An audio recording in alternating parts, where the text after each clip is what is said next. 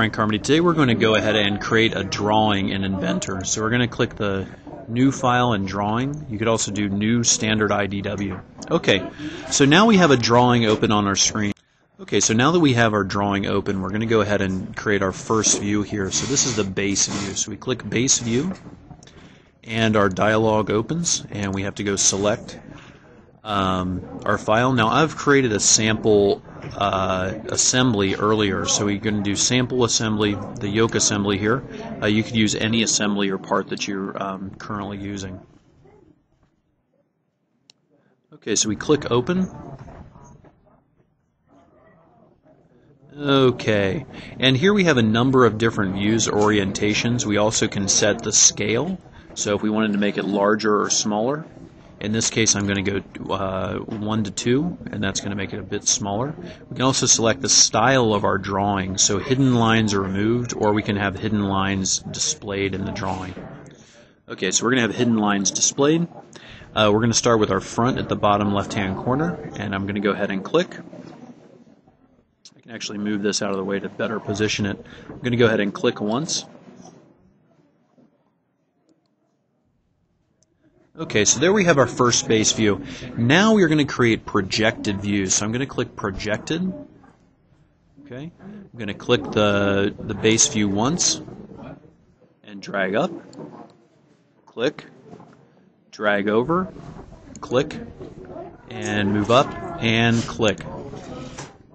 Okay, when I'm finished with my 3 additional views, my 3 projected views, I'm going to right-click Create. Okay, so now we have our 4 views of our assembly here. It has hidden lines. If I wanted to reorganize these, you can notice that I can drag them down if I needed to. Okay. All right, so let's take a look at some of the additional tools here. The first one that we can do is an auxiliary view. So let's say we wanted to add an additional view to this drawing. We click auxiliary. We click the view that we want to start with. Click on it. We have to select a line that's going to be our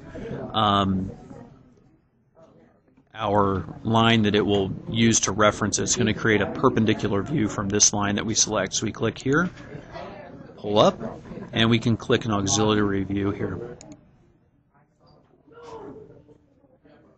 Okay, so there we have it. I'm going to go ahead and do a Control-Z to undo, because you'll notice these 2 views, the one here and here, are identical. So I'm going to click Control-Z to remove it. Okay, the next thing that we can do is create a section. Okay, and this, you'll notice that if we create a section, that's going to be a view of half of a view of a cutaway of a part. So let's go ahead and click Section. Okay, we click the view that we'd like to make our section of. Okay. Now we have to create our line that's going to be the cut line for our section. So let's go straight through the middle of our ball here. And click. And click. And right-click Continue. Okay, now we have to choose where to put our section view. So we click just a little bit out from the view. And there we have it. So that's our section A. So you notice that that is a way to add a little bit of detail to our drawing. Okay, now the next thing we're going to cover is we're going to cover a little bit of dimensioning here, and we're just going to scratch the surface on dimensioning. So let's go ahead, we're going to click Dimension. We're going to use our Zoom tool to zoom in on one of our drawings, zoom and pan here. Okay, so we have kind of one of our drawings open here. We're going to click Dimension. And we can start to dimension our drawing. Okay, now there are a couple different ways to get dimensions on this drawing.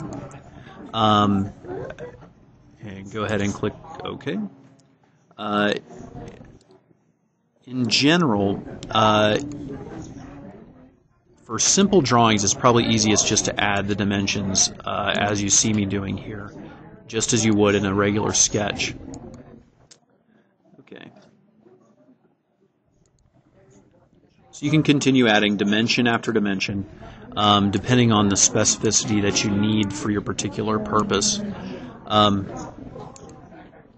Okay, so there we have it.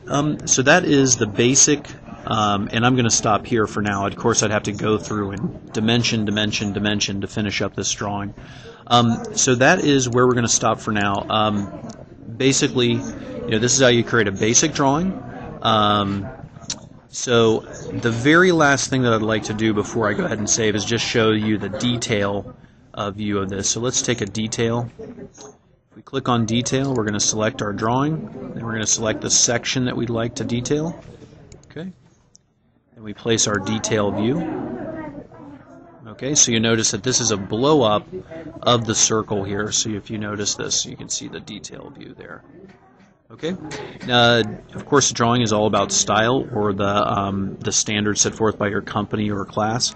So go ahead. Your assignment is to create a drawing. It must have a base view. It must have 3 projected views. It must use the section tool. It must use the detail tool, and it must contain dimensions. Great. When you're finished, save it, and good luck. I guess I should say save it, turn it in, and good luck.